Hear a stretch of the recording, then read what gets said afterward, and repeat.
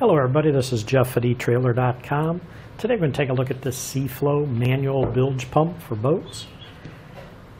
Now this manual water pump will help push out built-up water from the bilge wells on your small boat. This can be mounted on your bulkhead or the deck of the boat, and it includes the hand pump, the two hose fittings with the rubber seals. It is a nice compact design, so it's ideal for confined spaces. It is a polypropylene construction, so it's very lightweight and durable. And you can see it does include the 1.5-inch diameter hose fittings at the inlet and outlet ports and the seals. So basically you would just put your seal in there and then go ahead and attach your hose connector to one side.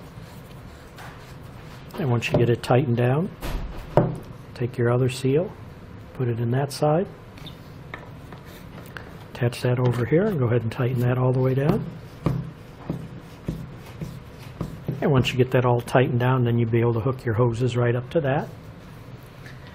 A few specs on this. The flow is 5.3 gallons per minute. Capacity is 720 gallons per hour. A few dimensions on this. We'll do the mounting holes for you. There's 4 holes here to mount it to. Center to center on those holes is going to be horizontally 4 5/16 inches. Vertically, same 4 5/16 inches. Overall length with the connectors installed from this end to this end is going to be right at about 13 inches. The width on it, which is going to be from here to here, you're going to be right at about 5 1/4 inches wide. And the overall height at the tallest point, which would be about here, is 3 5/16 inches tall.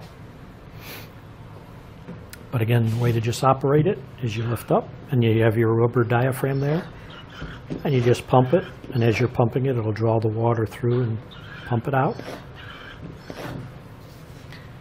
But that should do it for the review on the Seaflo Manual Bilge Pump for boats.